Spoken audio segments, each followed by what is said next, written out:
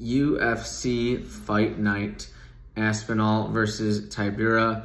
Tomorrow we have a great card taking place in the O2 Arena in London, one of the best venues in MMA, if not all of sports.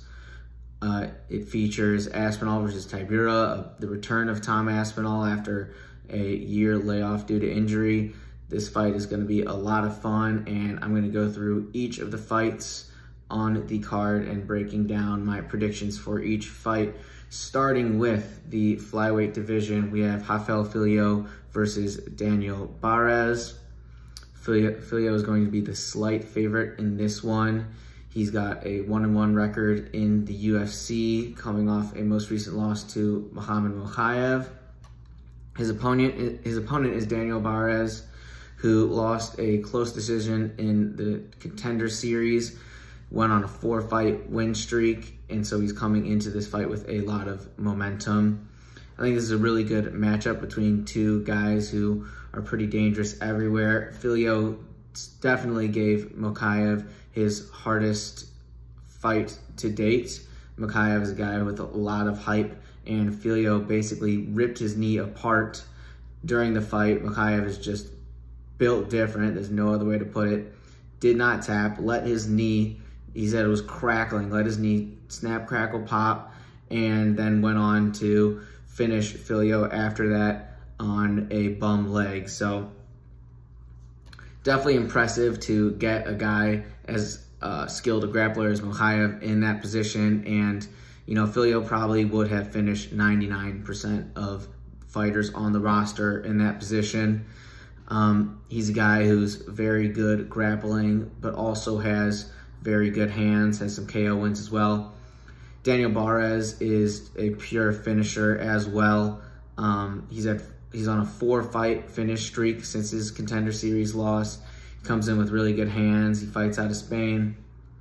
So this fight is not going the distance. I think Filho is the better grappler of these two and is similarly as powerful in the striking department as Daniel Barez. I think Filho gets a finish in this fight and cashes as a slight favorite. Next up is a strawweight fight between Shauna Bannon, who is making her UFC debut out of Ireland, and she is taking on Bruna, Brazil, a fighter with a bit more UFC experience. She's got a couple fights under her belt. Shauna Bannon has only had 5 or so professional fights, gone undefeated in that time, but has had her moments where she hasn't looked so dominant, but she is a very skilled striker, throws a lot of cool kicks and stuff, and definitely looks really accurate with her striking. Bruna, Brazil, has had her ups and downs in the UFC. She started out red hot with a walk-off KO on the Contender Series, where she just flat put the other girl's lights out with a head kick. It was absolutely electric. But she herself is prone to getting KO'd. She has been finished a couple times before, which is concerning. You don't see as many finishes, certainly in this division. But I don't see Shauna Bannon as that much of a threat, a finishing threat on the feet. I just don't know if she really has that power, hasn't really proved that. So she definitely has an opportunity to do that here, but I'm taking Bruna, Brazil by decision here just due to the experience difference between the two. Next up is a lightweight fight between Duncan and Yanal Ashmouz. Duncan is a 10-1 fighter. He lost his Dana White Contender Series to Vyacheslav Borshev. Took a body punch KO that just completely shut his body down, shot right to the liver. Just a beautiful punch from Borshev. But he is 10-1. That was his sole loss, and he's coming off of a back-to-back wins in the UFC now. Most recently versus Omar Morales. And he is taking on Yanal Ashmouz, who is the slight underdog in this one, is sitting at around plus 110. Yanal is undefeated. He came in out of nowhere to take on Sam Patterson, was giving up basically a half a foot versus the guy, and just rocked Patterson, caught a kick, hit him with a combo, and then just beat the heck out of him when he was on the ground. Had Sam Patterson seeing ghosts when he stood up. Sam Patterson was grappling the ref. He was grappling his coaches. It was an ugly scene. So we know that Yanal is powerful, packs a big punch. I'm liking Yanal Ashmouz by KO in this one. Duncan has a tendency to get into brawls and gets hit a lot. His Contender Series fight that earned him his contract was a crazy comeback win where he got dropped like 100 times in the first round. It was crazy. The guy has an insane chin in terms of not going out, but he is chinny in the sense that when people find the home, he can get dropped pretty easily. So he's like impossible to put away, at least from, you know, hitting him in the head we've seen so far, but he can get dropped. I just don't see his chin holding up versus a guy like Ashmouz, though, who's so powerful. I just don't think you can continue to take the shots that Chris Duncan takes and expect to survive them. So Ashmouz is the pick here by KO.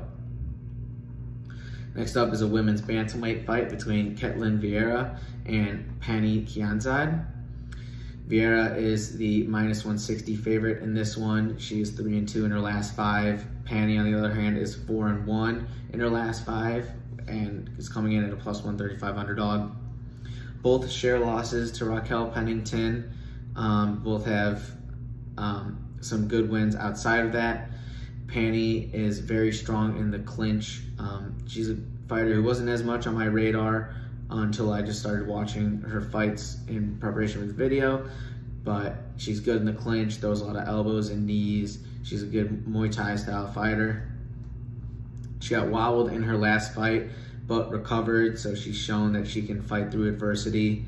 And she is very experienced. She has a lot of fights under her belt. Vieira also likes working off the fence, and she's got like a big win over Holly Holm, I believe, unless that was a fight that I forget how that fight ended out, but it was a controversial decision. I think actually Holly Holm might have robbed that one. I'm blanking on it, so you guys will have to fact check that on your own. But Vieira, definitely a very skilled fighter.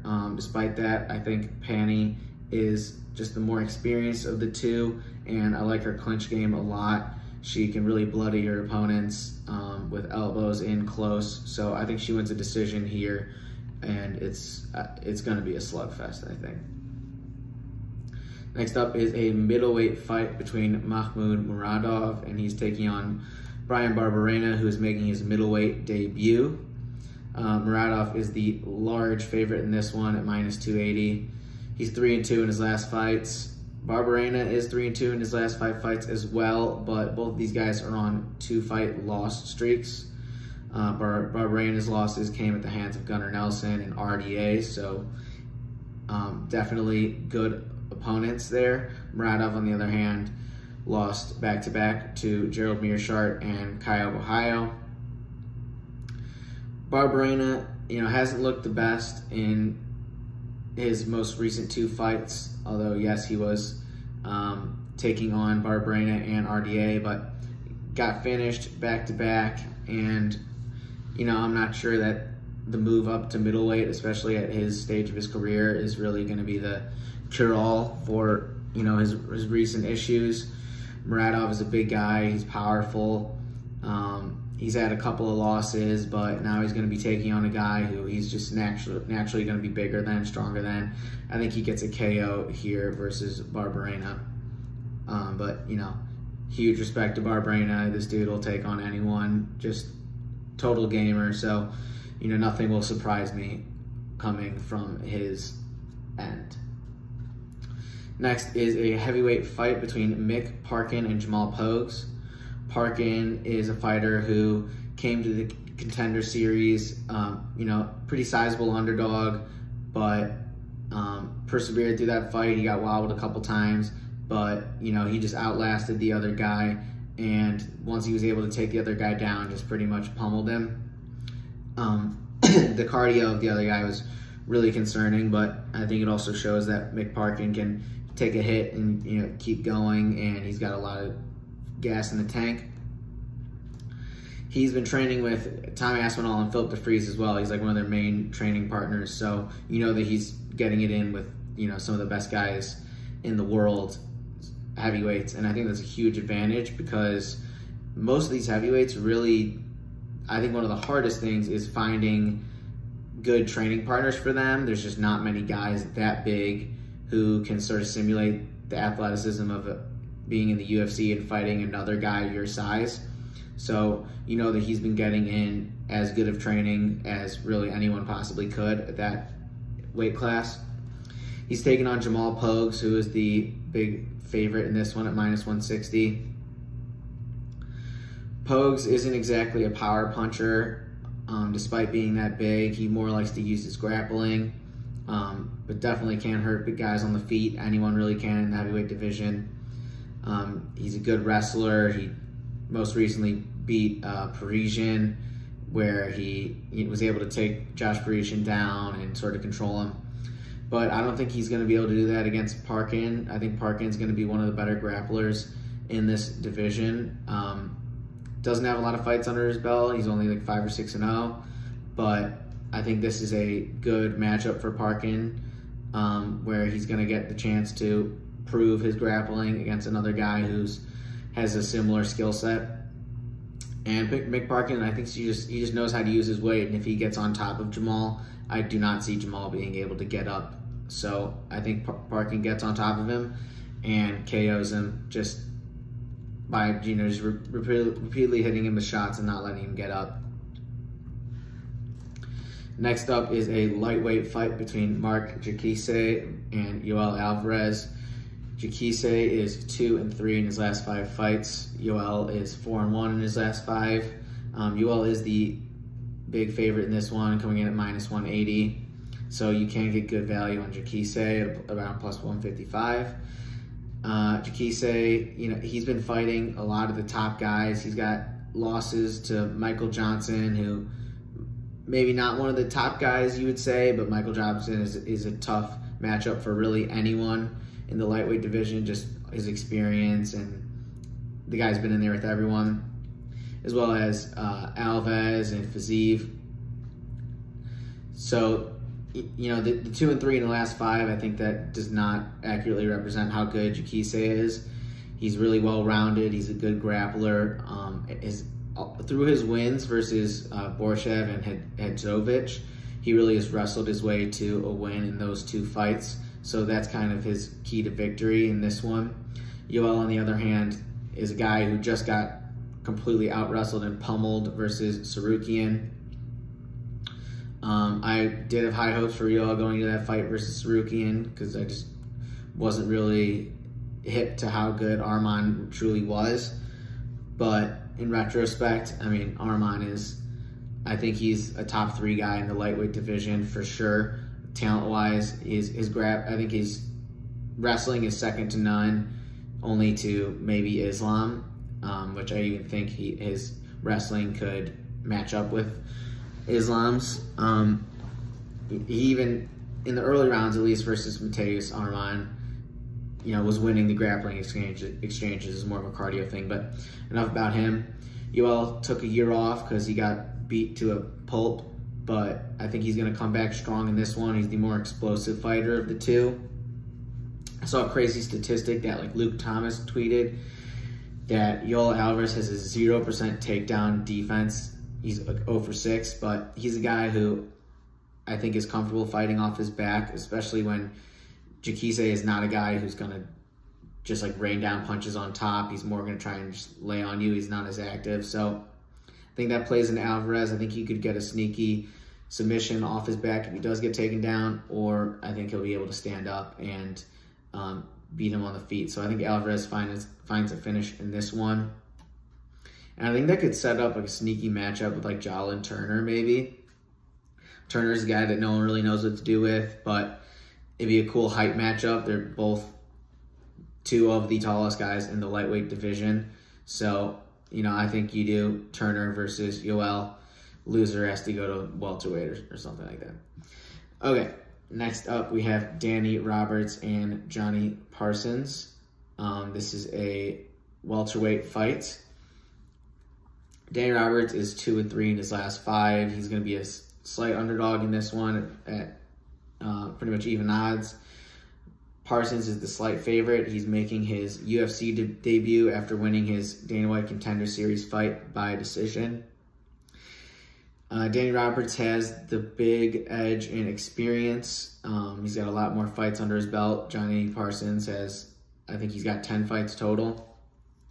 Parsons is a guy who's got a lot of KOs, really powerful striker, but he won his Contender Series fight by decision, and I really like to see guys go on the Contender Series and find a finish, especially against a guy who, more often than not, they're going to be, you know, they're going to be lower level talent than what you're going to find in the UFC. So I think the experience advantage for Danny Roberts gives him an edge in this one. He's also got that home field advantage where the UK fighters are just going to get more favorable decisions from the judges. It's just, I think we've seen it time and time again in London. No reason why I would stop now, so I think Roberts wins this one by decision. Next up is a bantamweight fight between Davey Grant and Daniel Marcos.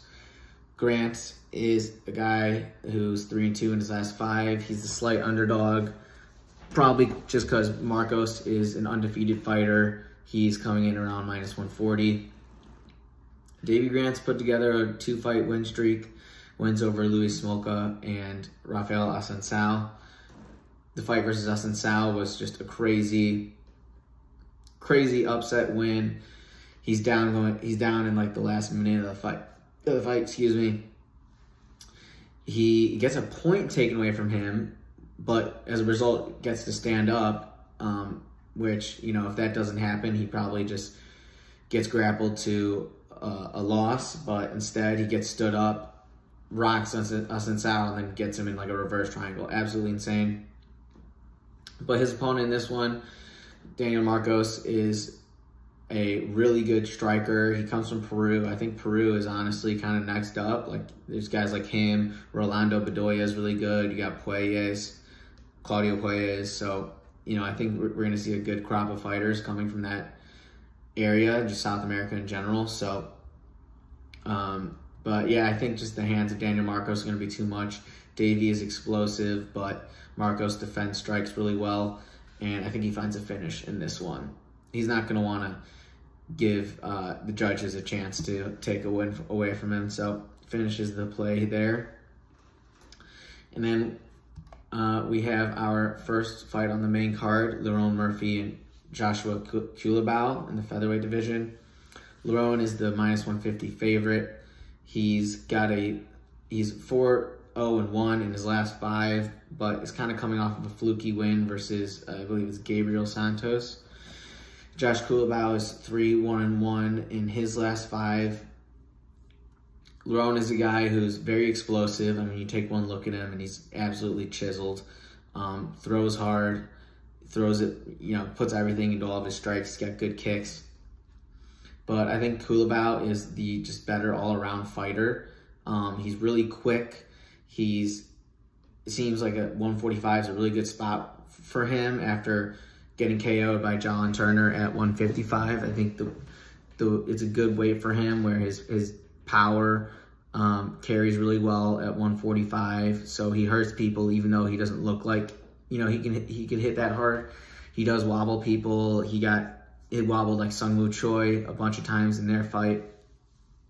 And he's also just slick. Like, he tripped Bagdasarian in their fight and took his neck in like seconds. Like, I really have never seen anything like that. A guy get their back taken so quick and lock in a submission.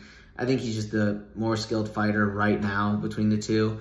Lerone, maybe you could argue, has a higher ceiling, but that's not going to help him right now in this fight. Culibao by decision is the pick, but Lerone is definitely a dangerous fighter.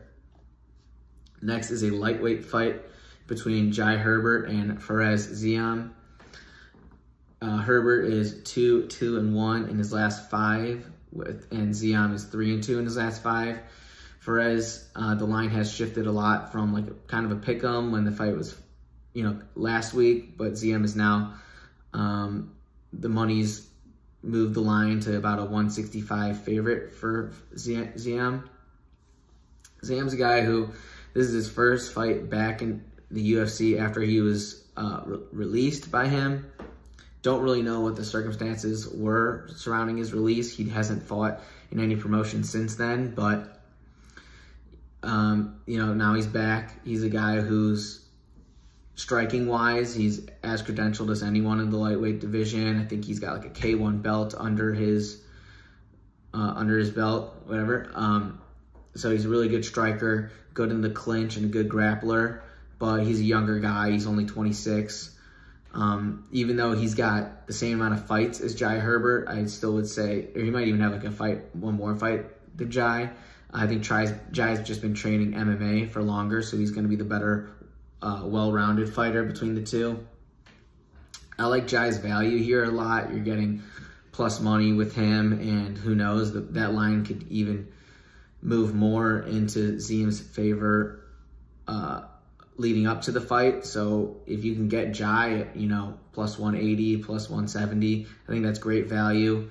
Jai, he got dropped by Ilia Topuria with a crazy combo that would put anyone out. But even in that same fight, Jai had a lot of positives, and he bounced back versus Ludovic Klein, kind of just got the win stolen from him because he got a point taken away. You know, I guess it's on him, but he'll definitely be more mindful of, you know, committing any penalties in this one, any fouls. But so I think Jai by decision is the play here. You're getting good value from him, and I think his experience and just well-roundedness might be too much for Fares Ziam. Next, we have a middleweight fight between Paul Craig, who's making his middleweight debut. He's 3-2 in his last 5, and he's taking on Andre Muniz, who's a minus 220 favorite. Muniz is 4-1 in his last 5. Yeah, as I said, Craig's making his middleweight debut. You know, kind of late in the game to be switching it up. He's 35 years old. You'd think that he would make this change earlier in his career, but he was having a lot of success. Most recently, he took on Johnny Walker, though, and just got bullied in that fight. You could tell that the size was just too much, and once he couldn't take Johnny Walker down, he just got pounded. So I get why that fight would, you know, be an eye-opener for him to move down to 185. He's taking on a guy with a similar skill set and Andre Muniz. Both are grapplers. You know, Muniz was the grappler in the middleweight division before fighting Brendan Allen most recently and getting out-grappled and submitted in that fight. That being said, I think Muniz is going to have the slight edge in grappling in this one, which is why I'm going to take him by submission. Paul Craig is pretty one-dimensional in that aspect, although, you know, he's found a way to get a bunch of submissions in the UFC. So I think in a pure grappling match, Muniz, I'm going to give him the edge, and I think that's how this fight is going to play out. If Paul Craig shows up to the octagon, he's just looking massive, way bigger than Muniz, I might start second-guessing this. You know, I think he said in an interview that he expects to come into the cage around 220, something like that. I don't know if I see that happening. 40 pounds overnight would be a crazy weight to swell, but I guess you never know. Still, Muniz by submission is going to be the pick, and I'm riding with that for now. Next up, we have a featherweight fight between Nathaniel Wood and Andre Fili.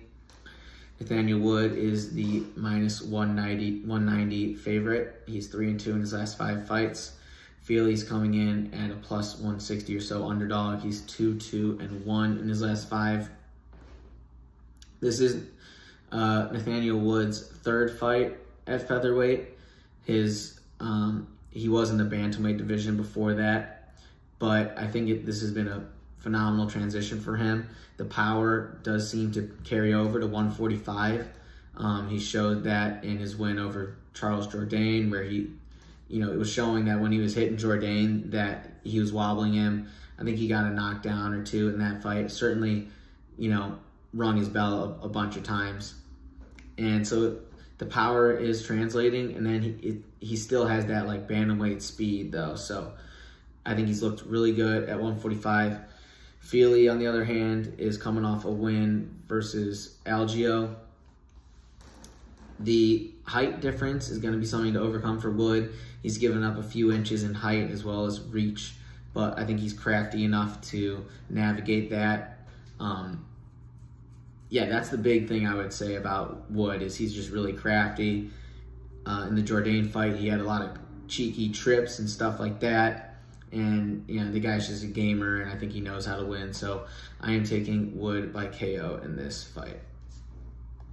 Our co-main event is a strawweight fight between Meatball Molly and Julia Stolyarenko.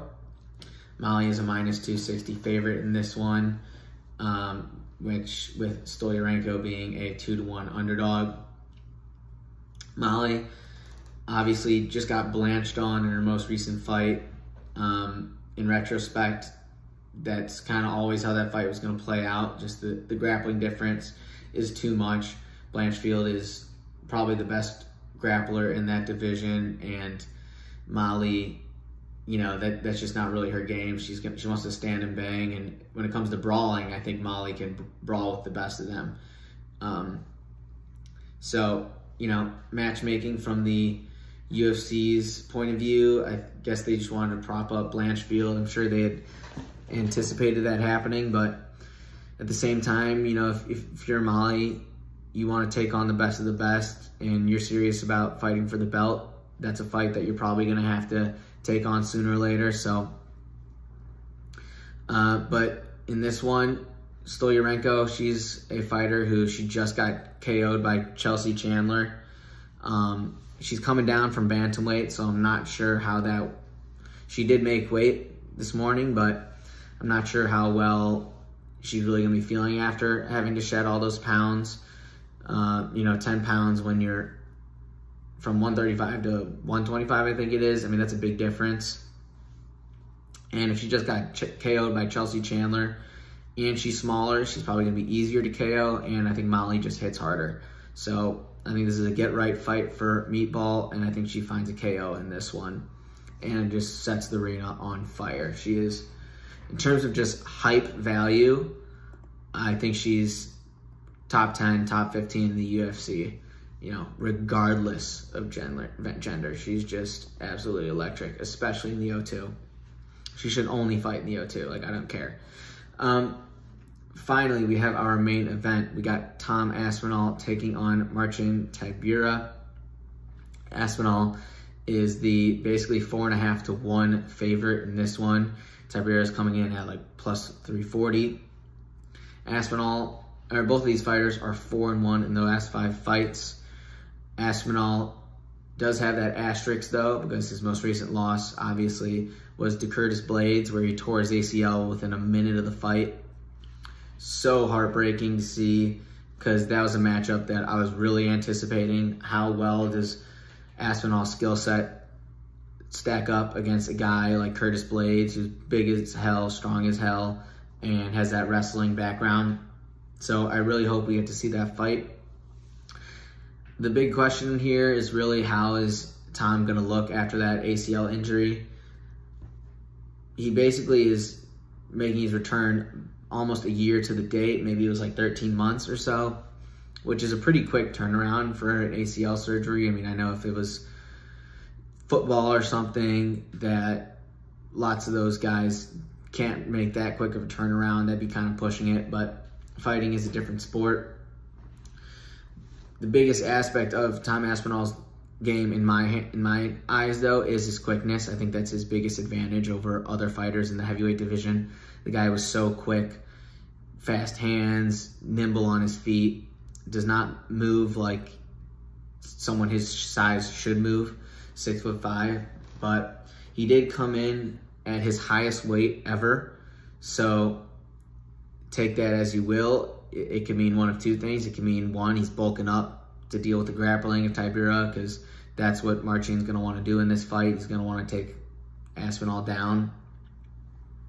So it can mean that, or it can mean, you know, that wasn't doing the same amount of cardio due to the leg injury or something, and you know, maybe he didn't even mean to bulk up on purpose, but the guy is so scientific and tactical. I feel like that Aspinall, if he bulked up, that it was purposeful. I think they got just complete control of him. His dad's his coach, and you hear them talk, and you'd think they're talking about chess or something, not fighting. They're just so scientific about how they do things over there. Aspinall's as talented as anyone in the heavyweight division. He's a guy who had aspirations for the belt before this injury, and I'm sure those aspirations are the same. At 4-1, I don't really see the value in taking his money line. You got to put down so much to see any return on it. I think taking a finish in this fight, you're getting a slightly better value.